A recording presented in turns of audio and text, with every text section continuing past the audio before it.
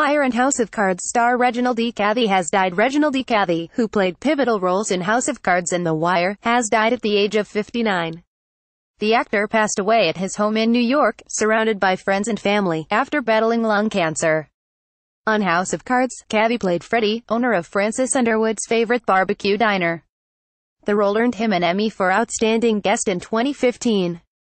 He also famously played the mayor's aide, Norman Wilson, on several seasons of The Wire, which is widely regarded as one of the greatest TV show ever made.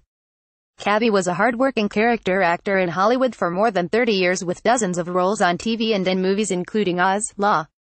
He can currently be seen in HBO movie The Immortal Life of Henrietta Lacks, alongside Oprah Winfrey and Rose Byrne, which is available to download on Skybox Sets and Now TV. He was also extremely close to The Wire creator David Simon, and is the only actor Simon hired to work on every one of his TV shows. Simon tweeted, "Reg Cathey, 1958 to 2018, not only a fine, masterful actor, but simply one of the most delightful human beings with whom I ever shared some long days on set. On wit alone, he could double any man over and leave him thinking.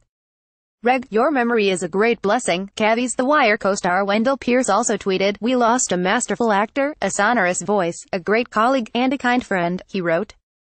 "A more gregarious human being you could not find. A man whose presence was always a blessing and joy.